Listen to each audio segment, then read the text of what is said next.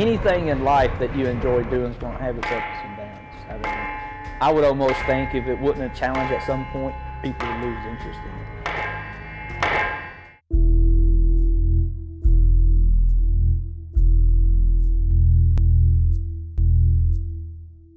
I'm Mitch Cargile. I'm a telecommunications mechanic for the 14th Comm Squadron at Columbus Air Force Base.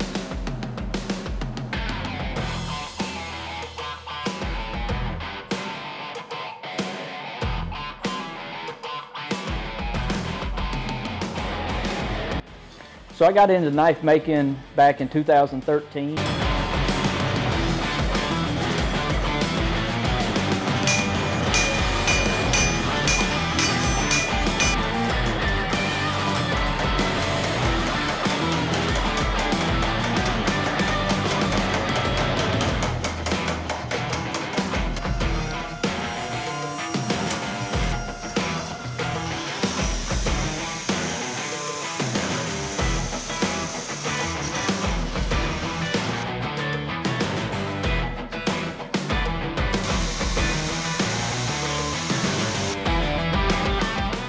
I guess the most enjoyable aspect of it is creating something that can be used for a lifetime.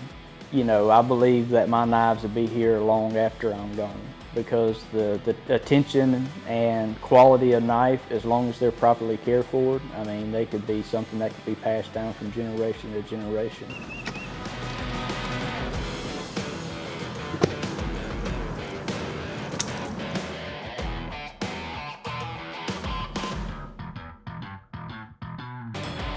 They think it's the coolest thing, so they hype me up pretty big. So they think it's pretty cool that one of their co-workers, you know, has been on TV. You know, not just local but national TV. So.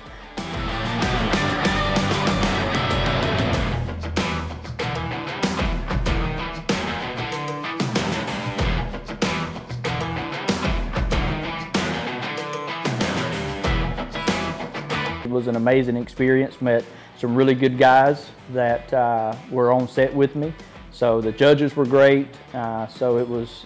I look at it as a once-in-a-lifetime opportunity. As far as making a knife, the time varies. It's got a lot of quick and dirty forging, and it's got a lot of rough grinding. That stuff goes pretty quick. But once you get down to the finished sanding and the hand sanding and the shaping of the handle, it slows down. I could take this to the grinder and actually make that look good in about 10 minutes. Right now it looks pretty rough, but I can make it look good in about 10 minutes. And removing the scale and getting it down to fresh metal and stuff like that, all that'll go pretty quick. But it all, like I said, it all really slows down once you get to this back part, this last little bit. I think it's a tedious process, but at the end of the day, being able to look and be proud of what you've done. And you know, it's got my name on it, and my name ain't a lot to a lot of people, but it's a lot to me. So if it gets my name on it, well then I'm proud of what I've done.